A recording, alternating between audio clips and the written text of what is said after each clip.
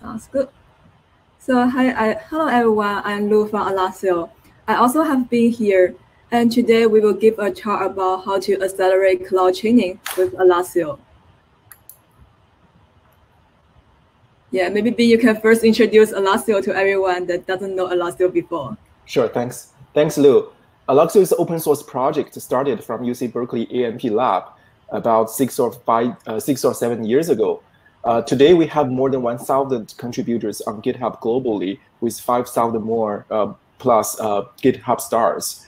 So the project is like originally a research project and used the name Taikan a few years back. And then originally, it was actually designed to be a distributed off-heap memory storage manager for Spark. It's at that time, like a lot of different research projects are started in AMP Lab to help Spark or run a Spark ecosystem. And Taikan, or later Alluxio, was one of them. Later on, we open sourced this project, and this is under Apache 2.0 license. And we get a lot of people downloading, trying this out. And today, according to the OpenSSF metrics and some collaboration with Google, it's listed as the number 9 most critical open source Java projects on GitHub. And we have like a lot of like users, so you can feel free to join us to ask any question, join the Slack channel here. Next. So we have a lot of different users use Alluxio, not only for machine learning. Actually, initially, Alluxio is more used for the batch jobs, Spark jobs, accelerated Spark jobs. Later on, like interactive queries like Presto. And later on, we see new emerging use cases like machine learning, which we will talk about in this session. And we see different users across many different industries. For example, in teleco, in retail, in banking, financial, e-commerce, or in gaming, internet, a lot. So this is maybe not the most up-to-date figure to show the different logos using the Alluxio technology, open source technology. But yeah, it's you can see from there, you see a lot of big names, big logos. And a little bit about myself and also Lu. I will go first. So I'm the founding engineer and also now VP open source in Alluxio. Before joining Alluxio, I was working in Google, and before joining Google, I was a PhD student in Carnegie Mellon University working on distributed storage systems and distributed and networking systems. Lu, please. And for me, I'm a machine learning engineer at Alluxio. So I studied data science back in George Washington University, and I'm mainly responsible for integrating Alluxio with machine learning and deep learning these days. So you guys can maybe will always see me and being in our Slack channel answering questions. So for today's agenda, we will go through multiple different points. Like we will first go through the chaining pain points, especially the data chaining pain points these days that many companies are facing. And we will try about some traditional ways to solve the data problems in cloud chaining. And then Bing will introduce like how to use Alluxio to accelerate their cloud chaining. And in the end, we will give some of the use case about how companies like Microsoft, how they actually use Alluxio in their production environment to accelerate their cloud chaining. So for the first part, the chaining pain points. And for talking about like machine learning or deep learning training, we want it to be really good performance, really fast speed, and low cost. Yeah, we want everything. And for good performance, basically, we want to have a really good model and enough data. Without a good model, our performance will not be good. And without enough data to fit that model, we cannot get our target performance. And for fast speed, we can use either a much stronger GPU, like changing from P100 to V100. We can largely reduce the chaining hours. Or if one single machine is not enough, we can do the chaining in multiple machines, where we can do the chaining parallelly. And for low cost, like GPU clusters are pretty expensive these days, and setting a cluster by your own and let it idle doesn't seem ideal. So maybe many people are moving to the cloud to do their chaining so that they can do their own demand chaining. And the cluster is easy to set up and scale. It's a relatively lower cost. And another part for low cost is actually we want to make sure that our expensive GPU resources get fully used. So to summary, in order for us to do a good performance, fast speed, and low cost in the cloud chaining, we want to have a really good model. We want to have enough data to fit that model. We may want to consider moving to cloud for distributed chaining. And we want to make sure that our expensive GPU resources are fully used. And actually, many companies come to us say that, hey, we have good model, we have far than enough data. We know how to do the cloud chaining, and we know how to do distributed chaining in cloud. But after we fulfill the first three, we found that our GPU utilization rate is really low. And what's the problem behind? And basically, we have a really powerful GPU cluster. And the more powerful the GPU are, the higher data throughput that it requires. Like changing from P100 to V100, we actually have 5x more data throughput required to make our GPU happy. So now we're talking about all the data pain points for cloud chaining. The first one is the one that I just talked about. How to make sure that we have high enough data throughput during our chaining to make our GPU busy. And the other part is that because we're moving to cloud, and we are chaining cluster and the data maybe reside in different areas. Like maybe we have a expensive GPU cluster for chaining, and our data maybe reside in the remote HDFS, also remote cloud storage, and they are separated. How to make your chaining job able to access the data become a problem. And the last one is that you can access data and the data is fast enough, but you need to make sure that the data is stable enough. We don't want to chain for maybe 8 hours and then suddenly, we have some IO errors which cause our chaining just to fail. And maybe we need to redo the 8-hour chaining again. So that's bring us the data requirements. Each machine needs to have access to the chaining data. And when accessing the data, we want low latency and high throughput. And we want strong data stability and high GPU utilization rate to make sure that we fully use all the resources that we have. Okay, now we will go to the next session, which we will talk about some traditional cloud chaining data solutions. I think that's the solution that most people really familiar about. It's pretty simple. It's just like, okay, every machine needs to access the data. Then we copy the full data set from our storage to each of the chaining machine. And in this way, when we are doing the chaining, it's actually really fast because the data is just your local data. But as you can see here, transferring the whole data set from storage to each of the machine, this time is like, it usually would cost a long time. And during the data copy time, the GPU is idle. And we don't want our expensive GPU to be idle. And also, because we copy the whole data set in each of the machine, the data may have some disk or file error. And any disk or file error may not be easy to figure out. And it may cause the whole chaining to error out. And yeah, and just as you can see that copying data before chaining will make our expensive GPU idle, which is definitely the things that we don't want to have. And the other solution is that we don't want to copy the data. It's so complicated and it takes time. Why not those chaining jobs, they just get their data from the storage when they need it. So that's how we see we get data on demand. And by using this way, we don't need to prepare the data beforehand. But the problem is that when we are doing the chaining job, we actually need to go through the network to get the data that we want. And network I/O could become the performance bottleneck. So in this way, our network is actually, the performance is bounded by the network I/O. And we have really high latency and low GPU utilization rate during the chaining.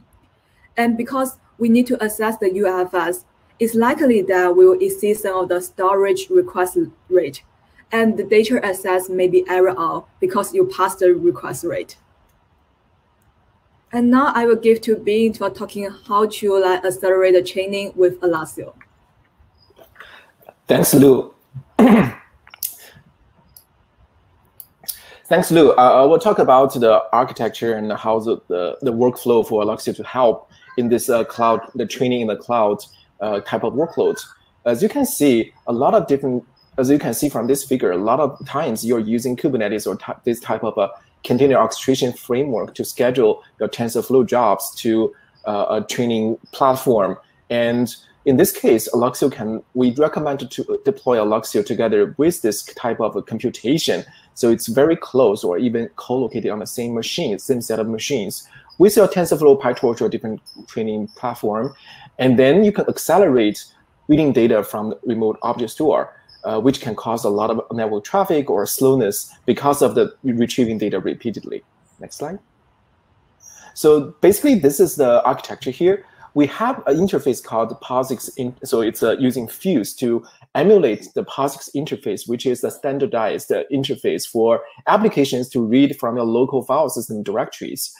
For example, you are reading when you are using a Linux machine or your Mac OS, and you're actually using the POSIX API to access the data from your devices. And we are doing the similar thing to emulate. Alluxio itself is a distributed system, which we will talk about later.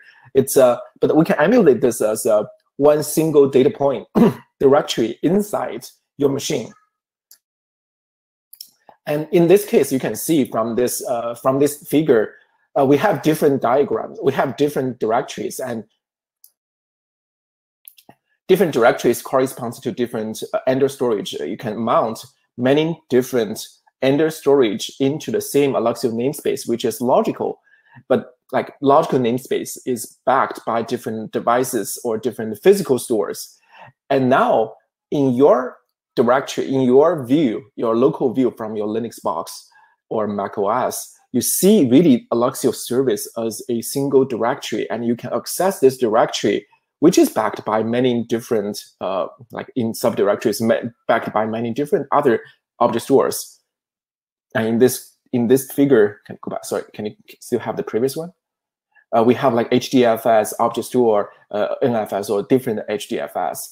They are all corresponds to a single subdirectory in here in this mount point. So in this case, we users actually, if they just want to talk, if they just care about how to access the data, they don't really need to know, oh, where my data is. As long as they know the logical path for the data, then that's enough, and they can just browse. They can navigate and browse the data from here. Next slide. So let's go down to Alluxio and see what is really Alluxio providing as a system. What's the service is providing. And the first thing is really the caching capacity as a distributed system. So we have actually built a distributed caching engine inside Alluxio. You have maybe 10 different or 100 different Alluxio servers, and your caching capacity is distributed across these n different servers. So if you have a file which is really large, sometimes this can happen for big data applications or for machine learning applications, have files on the order of terabytes or a few hundred gigabytes. Sometimes it's too big to put into one single file or on single server. So in our service, this will be divided into logical blocks. There are logical caching units you can specify, users can specify. And the data is basically dispatched to different servers. So you have a distributed storage engine to serve the single logical file. And also we have this capacity to have the replications. So for certain files, they are super popular across your applications. You can definitely make more replications, even actually just for the hot part for this file. And also we have a single, as mentioned, this is a single unified namespace. And inside you can mount multiple different other storage, external, we call it UF as external physical storage into this unified logical namespace. And users, as I mentioned, like you can just care about which logical namespace, which logical file path I'm accessing, rather than which protocol, which version, which authentication I use to go to this specific physical storage. Next. So it's actually very simple. Like for example, if you want to mount one external storage into a logical namespace, you just run the command here, like as we show, you run Alluxio space fs space mount, and then you give the Alluxio logical path and with the like physical storage path, and also in this case it's S3. You need a key. You need 2 keys, access key and also a secret key, and that's it. And you have this logical namespace called /S3, backed by your S3 bucket. The next stage, if you want to load data into this Alluxio service, all you need to do is just like run this command. It's called fs distributedLoad /S3. S3 is the logical path. You remember we map this into S3, and then this will launch a job in the background to load data uniformly into the Alluxio servers. If you have 10 different servers, this will just uniformly assign the jobs to 10 different servers to load part of the data into these 10 servers. And then, of course, you can set some preference there, like I prefer certain nodes better than the others. And then in this case, you will just have the data persisted remotely in the S3 bucket, but now bring this up to your platform, data platform, your training platform. Next slide. So the data can be cached actually dynamically during the training. So in the best case, the training platform, the training machine has the data cached locally or part of the data cached locally. Then you can read this data locally at a local speed, no network involved, which is awesome. So in that case, if you, for example, if you mount Alluxio to manage a RAM disk, in that case, you can get up to several or tens gigabytes per second, that level of speed. If the data is not really cached locally, however, the data is actually in a different remote Alluxio server, different we call the worker, Alluxio worker. In that case, so the data can be just read from that remote worker, not local worker, but from that remote worker at a network speed. And hopefully this network is better than accessing data directly to your storage. It's, for example, it's maybe in a different region or it's offline in a different across wire to just access the data. And in case the data is neither in your local worker nor your the other workers in this Alluxio system, don't worry about it. We can still read this transparently, fetch the data from the persistent storage like the S3 or some other storage. And your applications see no difference at all. The only difference is maybe in this case, you just experience a little bit more slowness because you're really reading from the end storage, from the external storage, and there's nothing cached. So just add normal speed. Next. Yeah, so you can see we have different solutions just mentioned by Lou. You can directly copy the data. So actually, I talked to a lot of different people, different users, and this is pretty commonly seen for data scientists to train their models, especially when the models is small. They can afford to directly copy the data from their maybe centralized data server to data service to these local machines one by one, run some scripts, and then train the model, and then delete the data afterwards. And so copy data is a manual process, and sometimes it's very error-prone because human is involved. Or we see sometimes it's, but like that solution gives you the best performance. You can read the data in a very good in a very good manner because it's just everything is local. Or you can directly access the data across network to read from the external storage. In this case, no data preparation here. I mean, copying data, but the training process can take longer because we see a lot of times the GPUs are just waiting for the data, which is not good because GPU hours are more expensive. And also, what you can do is if you can just preload data and then just making the training and the preloading in the same happening at the same time, then you can just get a very good performance while you can start earlier. Next slide. So we have multiple, as I mentioned, we have like the multiple different copies for the data, and also we have the retry mechanism. So like, for example, certain data is not, like if there's a worker just restarted, or like you lost a worker in the Kubernetes environment, which can happen. Everything is elastic. And then we have the retry mechanism, so we can just go to a different source to fetch the same data. And in the worst case, you just go to the external storage. And also, as a service itself, we build high availability for both our master, which is metadata service, and also the worker, the set of workers, which is the data service for data safety and the metadata safety. So by the way, we can accelerate both the metadata fetching and data fetching. And previously, I was only focusing on the data path. But on the metadata path, we also do the similar thing. We just cache the metadata on this master node. And every time when you access the metadata, like I want to know the size of this file, how many blocks, who's the user and group for this file, and you don't need to go to the external storage. Sometimes it's either slow or sometimes it's not free. And for example, on AWS, if you call the APIs to get the list bucket, sometimes it's a charge. Go ahead.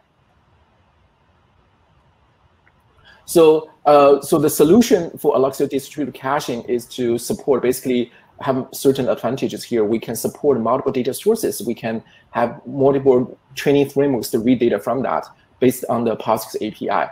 And we can support just like one click to preload the data across dynamically and uniformly into the Alluxio service to bring the data closer to GPUs, to platforms.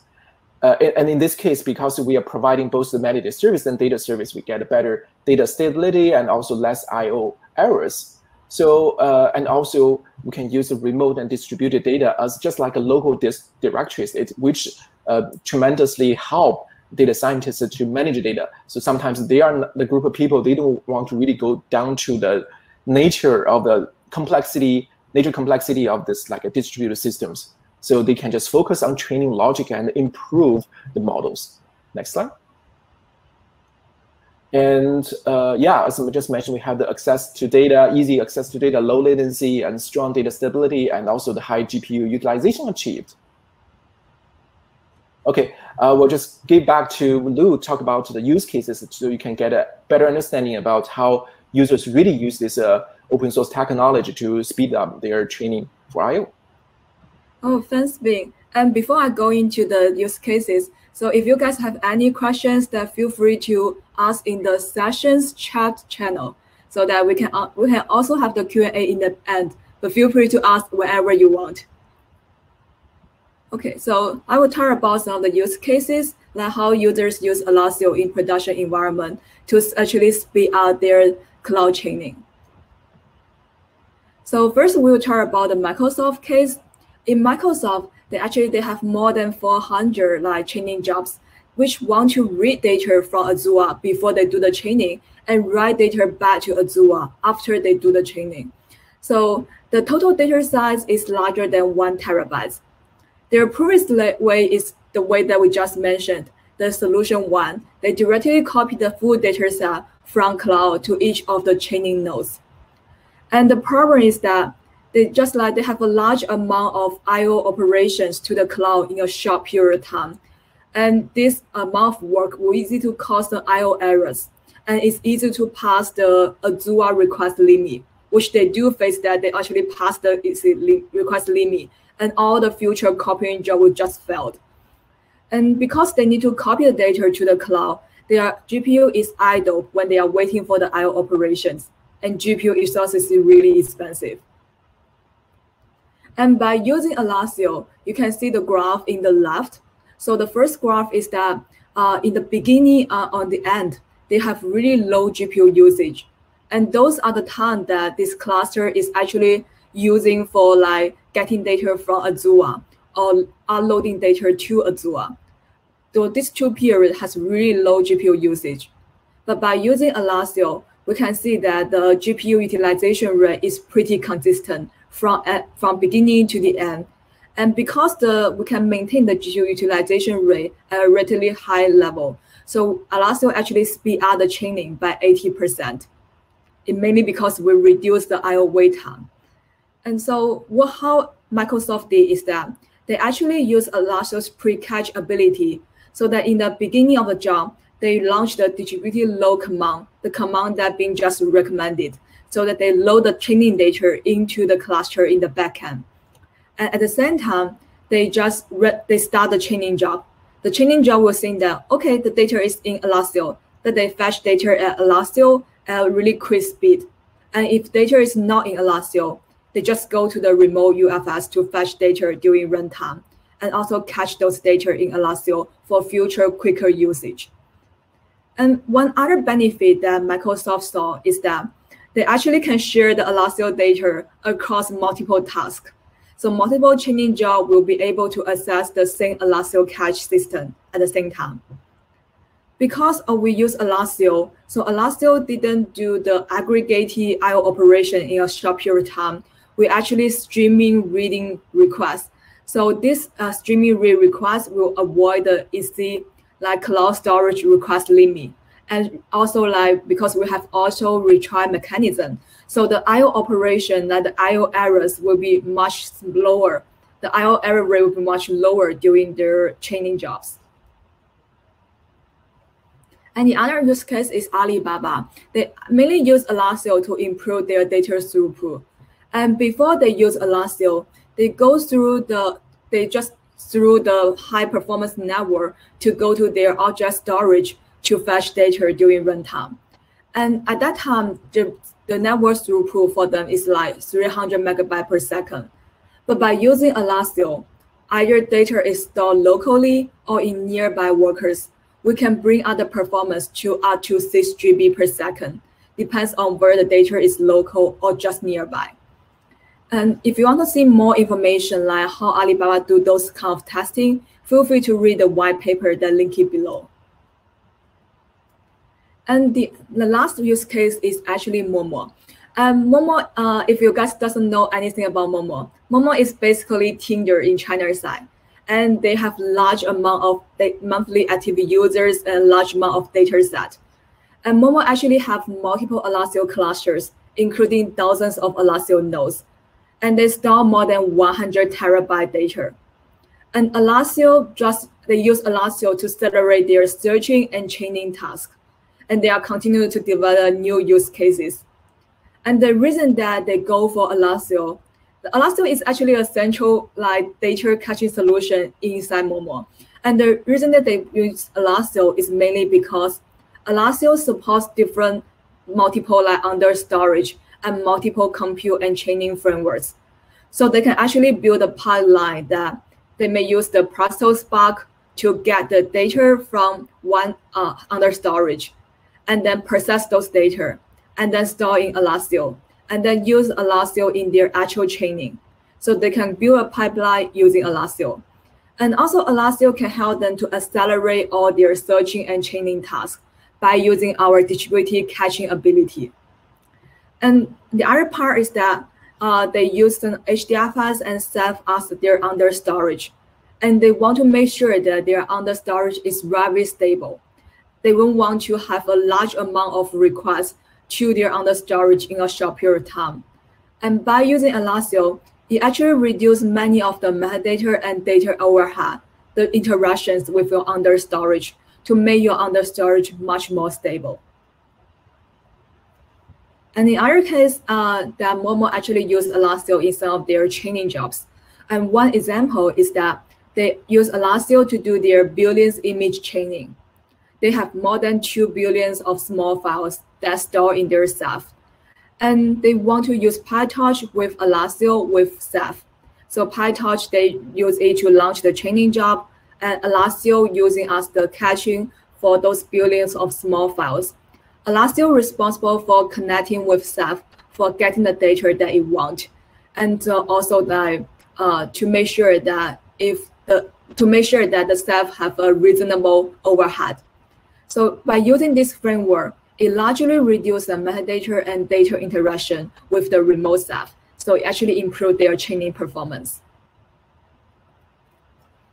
And they also use Alluxio in other 2 use cases, which are pretty similar, is that Whenever you have some data or models needed for your training, you just directly put it in, upload it into your persistent storage, HDFS or other object storage.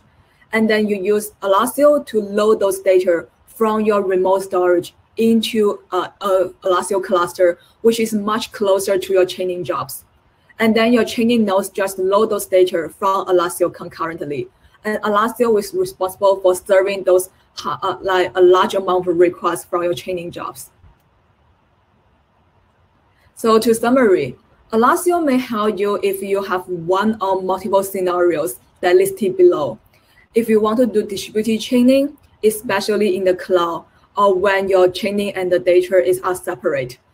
And when you have a large amount of data, maybe more than terabytes, and especially large amount of small files or images, which is a common case in our recent training.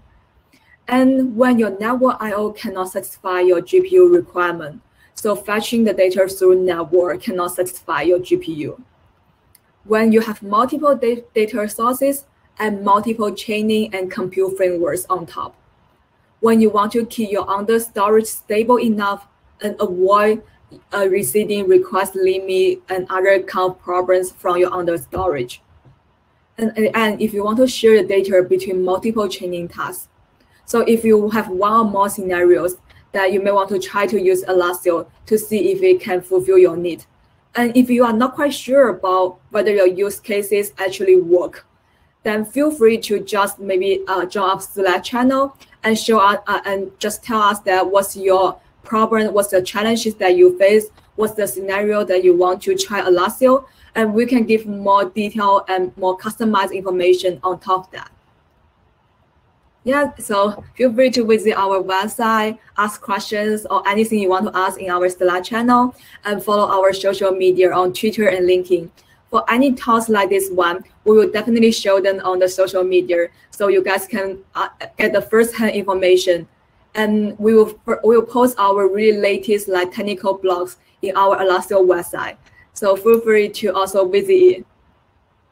Okay, any questions so far? Oh, thank you so much. Thank you. Any questions? Seems like there are no questions here, but maybe we can spend, we have a few more minutes here. So Lou, maybe you can spend a few more minutes talking about the latest, the roadmap for this type of workloads Alluxio is planning to do, and what's the latest, for example, progress, things like that. Okay, yeah, I think Andrew is typing a question. So when we are waiting for Andrew, and so for the POSIX API, it's really interesting that this is not usually for a feature. It may be a top-side down feature that designed by us and then implemented by us. But for Alluxio, this is actually a request from the community, and they come to us say that, hey, we want to use Alluxio in our machine training job. We want to accelerate the machine learning training job. Can you guys help us? And then we figure out, okay, maybe that's the way that we can go. And then we start to enter these areas. We do find that many things that are totally different from what we expect. Like from the traditional workloads like Spark and Presto, it's more like a big data set, like large files, big chunks of data. But for machine learning world, it's like tons of small files, which actually increase many of the Alluxio's overhead. So we come to see how we can fit Alluxio into the machine learning world. And recently we do many of the testing, we do many of the quick iteration on these areas. Like recently we improved like 5x performance in one of the machine learning jobs. It's a benchmark that using daily data loader to load data, and it's a job that we run in a large cluster and with multiple processes that are reading a large amount of small files from Alluxio. We improved that performance to 5x, and it's actually not easy because we need to see where's the bottleneck, and we need to understand all the Alluxio's machine learning read pattern and how to make Alluxio fit into the machine learning world. So it's quite challenging and interesting. Okay, I see the questions here, and you have a question. Wow, it's a long one. I feel like this is maybe a question for me. Let me first read the question. how does the Alluxio enterprise development work versus the Alluxio open source development? How do we advocate for features to be implemented in the open source version? And I worked at Wikimedia Foundation, and we are interested in using Alluxio solve data integration problems. We use Kubernetes for authentication, Kerbal, sorry, but the IUC Kerbal support is not in open source Alluxio, which may block us from using Alluxio. Yeah, thanks, Andrew, for asking. I think I either communicated with you or some of your colleagues before on our Slack channel. So basically, I mentioned that the Kerberos support is in enterprise version. So typically, we have there's a dividing line for us to decide whether this is an open source project versus this is this is open source feature and this is the closed source enterprise feature. And the dividing line is typically this is for like enterprise, or if this is for something like people can quickly start and with a small, like a relatively small. Actually, it's not the case. Actually, the largest case is also with using the open source version. So it's mostly for like I would say enterprise grade features. If you still, if you are working in the enterprise world, there's a lot of like integration features or security requirements with this banking or financial institutions. And typically these are the enterprise features we put. And most of these features, I would say like 90%, 95% of the source code actually is in the open source. So go back to the particular feature you're talking about, the Kerberos support. So I was actually a little bit brief on Slack channel when we are mentioning that. So there are two parts. One is talking to a Kerberized external storage, and that part is open sourced. So if you want to talk a secure HDFS, that part is open source, but with certain limitations. And the limitation includes you have to renew the Kerberos tokens every like I don't know, like every few days, depending on the expiration period you set for your Kerberos tokens. So other than that, that part is supported in open source. It's just like a very manual, and it's very quite error. I would say like it's pretty manual process. So if you want to have the full support, definitely that is only in the enterprise edition. And yeah, so that's basically for the Kerberos support. Okay. Yeah. So other than that, I think you can talk to us to see whether we can collaborate on certain features. And actually, let's maybe Andrew and Ben, let's have a discussion. I will DM you on the Slack, so I can just go and maybe have an offline discussion with you and see whether your requirements can be fulfilled already with the open source edition. It depends on what's the nature of this request. Yeah. So next question from Joseph. I have a technical question. In my understanding, Alluxio master node behaves similar to HDFS name node, correct? Storing metadata for all files in Alluxio cluster. It is also a known issue that scaling name node is the bounding. Would similar be Alluxio master nodes? Joseph, yeah, this is definitely correct. We have spent quite a few years actually down along the road to improve the metadata service scalability. We have done tons of the work. Things like, for example, so the first approach we're taking is to scale this vertically. So to make it a single node, it's still a single node, although we have the HA mode, but the other nodes are the standby masters. For the primary master, it's a still single box. And in the past 2 years, we spent a lot of cycles to improve this throughput for this single box, for this metadata service, including, for example, we make this inode tree as fine-grained locking inode tree versus in the HDFS world, you see a global heavy lock on this inode tree. So so the concurrency is definitely much better for us. And the other part includes we use a lot of optimizations on the RPC side. For example, we switched to gRPC to use a lot of fine-tuned thread pool to overcome certain limitations previously in the net connection numbers, things like that. I think there's a few more. There are quite a few more optimizations. I cannot just like recall them on top of my mind. There's one more that we use RocksDB. Oh, RocksDB, yeah. Yeah. Basically, previously we store all the inode trees in the heap, but now we also support like we're storing part of the metadata actually on disk, and this size is much more bigger. Yeah. So that is for the capacity bottleneck. Originally or similarly, like in HDFS name node case, everything stored, the cluster information is in memory, in the JVM memory, which is very quite inefficient in terms of like a capacity, and also it is quite a bottleneck for you to store much more data. So so in our case, we migrate this part of storage into an on-disk representation, use RocksDB, so you can easily store more than a billion or several billion files in a single cluster with the help moving this to the off heap. And still, like with all this combination of techniques or optimizations, as mentioned, like we can handle several billion files and also several thousand or tens of thousands connections, concurrent connections, and also in terms of throughput, because we have the highly concurrent inode data representation for that. In the latest round of testing from one of our biggest users, they see definitely like for the most important feature, like a list directory, they can see more than 200K operations per second for that level of intensity.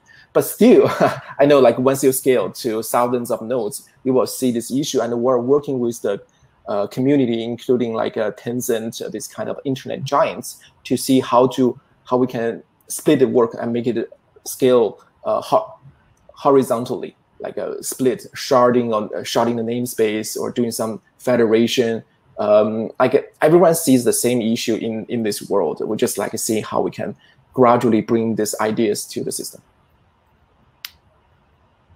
Next question. I'm sorry, is some clarification from Joseph. This helps a lot. So our assumption that we should see less run for Alluxio master was correct for reasons we do not know. Yeah, because there are two ways to run Alluxio master. One is using memory aggressively. Another way is, let's sacrifice a little bit of the performance so we can leverage the on-disk storage like SSD. So in that way, actually even for memory, because it's not a good idea to let JVM handle memory. JVM is pretty bad on that. So you can leverage the external storage, either SSD or non-volatile memory or memory DRAM, but in a different way to store all this information. Yeah.